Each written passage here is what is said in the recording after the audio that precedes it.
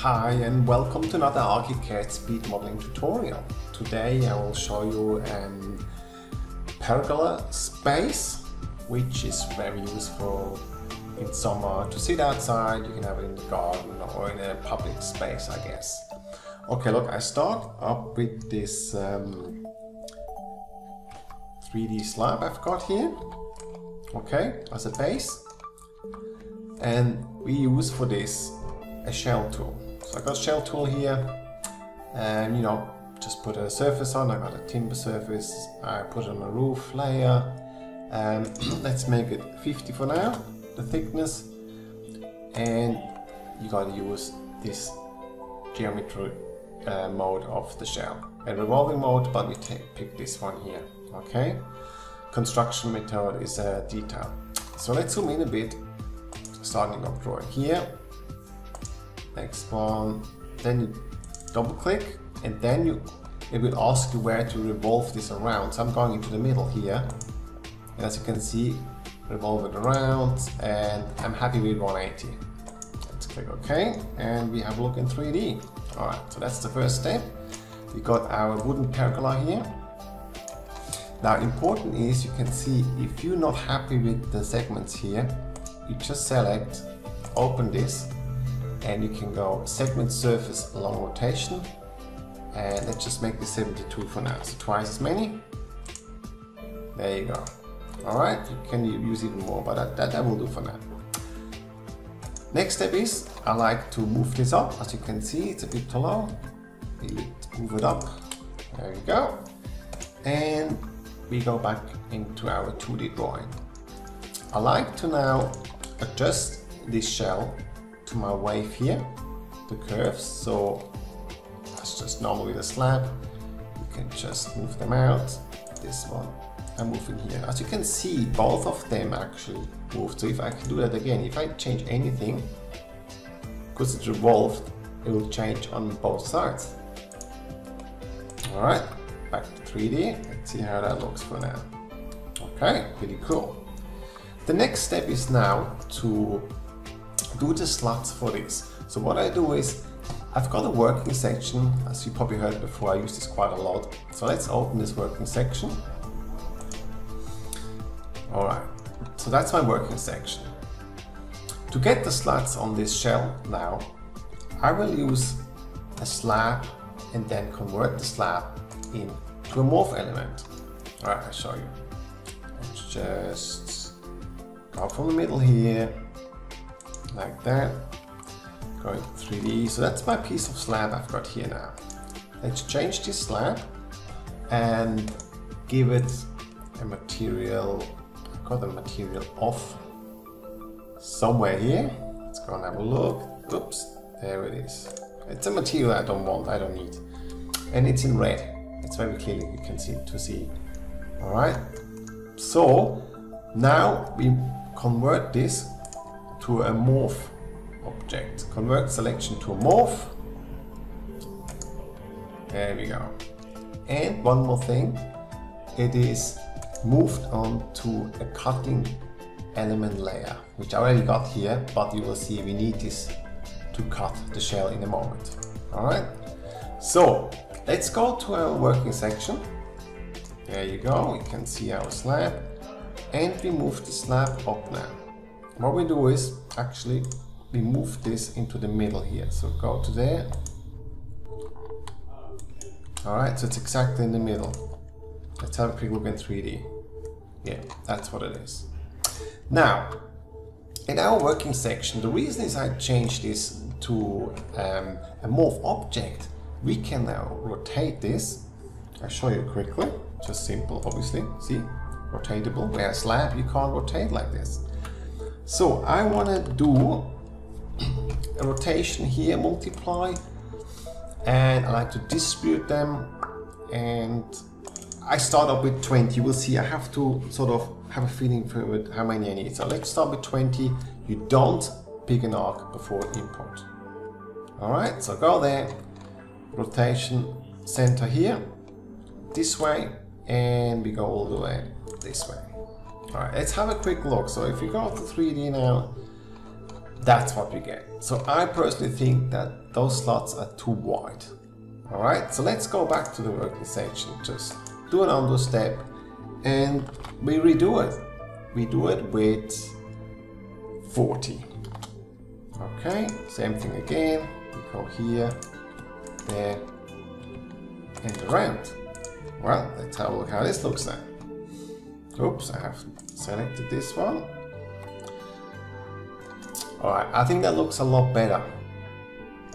I know what you mean, can't see much, but in a moment I'll show you what I'm doing here. Okay, so to have a look at the section again. Alright, so if I cut this now, I'll get a slot size of this distance. So again, this is up to you, it's a tutorial, you know, and it's up to you which distance you really want to have. Okay, so in 3D now, what we do is we use the solid element operation and we select the target element, which is obviously our lovely shell. So zoom in a bit, there we go, so that's the target. Now to select all the rest, what you do is you hold down Shift all the way around. This will select all my morph elements, it deselects the shell, and obviously it's selected down here those pieces of slab which I don't need, so shift click. And the other one too, shift click and shift click. So I only got my morph elements, which get operate elements, which they are my operate elements. What you have to choose from the next one, I want to choose subtraction. And we execute. So I've got a layer setting set up here, I'll show you quickly, which I've exported working. So if I go on the export, my cutting element is turned off. Okay, so export, okay, there you go. So that's the first step of this pergola. It's very nicely done and cut off. Great, so this is looking good. The next step I like to do is I have to add the horizontal, let's call those ones I have here as horizontal, but I want to have some reinforcements, obviously vertical through here. The way I do this, I select the shell, just go export. So I select the shell and what I do is I drag a copy.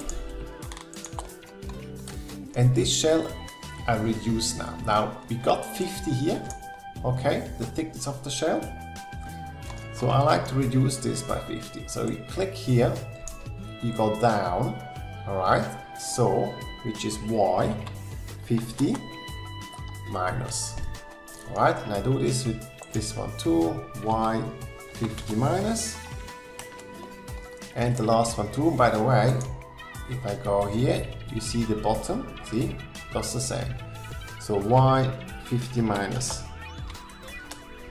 Okay, what this does is now, let's move this back. So I drag this back, go in there, and 3D export. Alright, so what it does is, see, it made a copy, and the distance is exactly the 50 I need. Okay, right. Next step,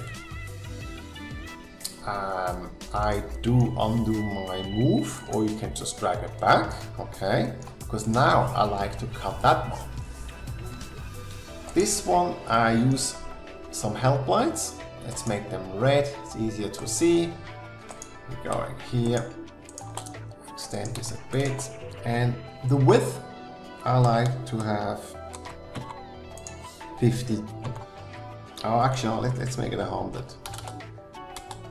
Alright, so that's 100, and for this purpose, I really like to have 1, 2, let's make it 3. So I multiply my increment, and we do 3 copies.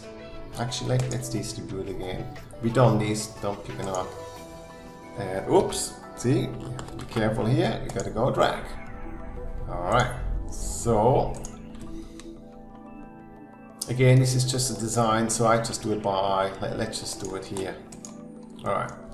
Now, how do we cut this one to make sure we only really get those 100 mil in between?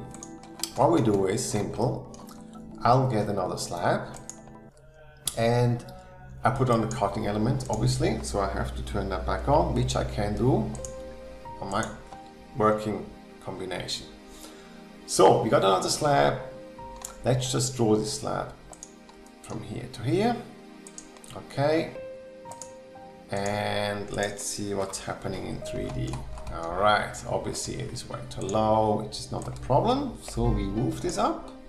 Oops. Just make sure it's going over and under, see? And again, material is sort of a habit of mine. I will use material off. It's red, nice to see. Great. So let's drag some copies here. There, there, and there. Okay. There we go. Obviously, this is extremely hard to see our shell now. Okay, you can always have a look quickly. Wireframe, which I'll leave because I want to select this now. Great. Again, target elements, we use the solid element operation. The target elements will be our shell, of course. There we go. That's the target. And those ones are the operator elements. I use the same subtraction, execute. And let's just have a look what we do if I export this and have a look. See? Looking good. Now, I've shown you this before. It is very important. If I move the shell out, I show you what happened. If I drag the shell out here, it won't be cut anymore. Right? See? You need the cutting element to move with the shell at all the time. Yeah, otherwise you just lose the cut. So let's get back here, and now best way to do is obviously let's group this and we drag this back. Okay, let's drag it from here to there and we go to export and let's just have a look what we got at the moment. There you go, this is looking really good now. Okay, see, you got horizontal and you got the vertical round beams or whatever you want to call them. All right, perfect. That looks really good actually. Now, to make it a bit more excited, I will just flip it over, you know, mirror copy. For this, I have to put my cutting elements on again. You know, you just need everything. So we take this and we select everything. Let's just go like this, and I obviously don't need that, don't need that, whoops, and that. Yeah, this is looking good. To zoom in, we mirror copy. Let's show you here. I always use my shortcuts, but for you, let's do it this way. So we mirror copy, and I like to mirror it around here. There you go. We go to our export and we'll have another look at it. There you go. It's looking good. Now obviously, you know, stuff like this, you just have to fix that up, which is easy. So we select, drag this one to the middle, same with this one. There you go, middle. Oh, I got two pieces on this one. Let's do that one again. And I think, if I'm correct, it will be also on the other side. Oh, no, the other side is done. All right, cool. So there you go. So that's our pergola. Okay, so the next bit, I'd just like to add some seating here, which I like to do, you know, just along exactly the same arcs. So I use a wall for this. Let's open that. I like my, it'll be two pieces. The first piece I like to be 400 high. Put it on a, you know, seat material and 3D furniture. And I have it 600 wide. All right, to make it easier, I turn my shell layer off which is suspend groups, shell, select all, and you right click and you can say hide layer. Alright, let's go back to our wall. So I'm drawing from here. You can see how, by the way, the cursor changes here from stripe to black. Then you know exactly where the arc stops. And let's just do it to there. Okay, select this one. And we move to our shapes. Same one. Turn it around and just drag this in a bit. You know. Alright. Let's see what I got here. Alright. Obviously it's a little bit too low, I didn't check that. Yep. So turn around and we move this up. Great. So we got this piece. The next piece I want to is we just drag a copy up from here. There you go. This one I want only 50. And I like to overlap this a bit on either side by 20. So I've got 620, you know, each. Let's make it 640. Whoops, 640. And now the construction line obviously, you know, has to move by 20 onto the other side. So, whoops, let's do that again, 20. So that's the construction line, 20 here, and we got 20 here. Perfect, so let's go down to our drawing. And one thing I like to do is the outside one. Let's extend that. You know, you just zoom in, roughly the same. And on this side too. Actually, on this side I'll leave it, I'll be copying it over. Alright, cool. Okay, so you got this bench here, which goes along there. Great. Let's just copy that. Suspend all groups. That one, and we just mirror copy. Oops, I didn't want to do that, did I? Okay, so now I want to copy this. We suspend the groups to make sure, yeah, we don't suspend, sorry, don't suspend, and we mirror copy. Let's do this here. Where are we here? Move, mirror copy. There you go. And if we select this again, we can also mirror copy onto the other side. All right, let's mirror copy. And let's see. Right, looking good. Let's go back to our export. And as you can see, we got a perfectly placed seating area now. All right. You could apply a quick, you know, a different material quickly instead of blue. Let's do that quickly.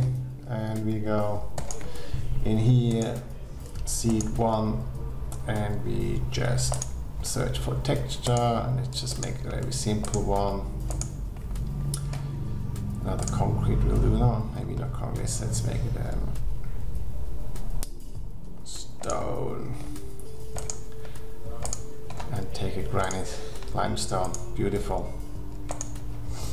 All right, so we got limestone here now. Great, I think that's almost done. I will render it up quickly for you. All right, I hope you liked this tutorial, and I see you next time. Bye for now.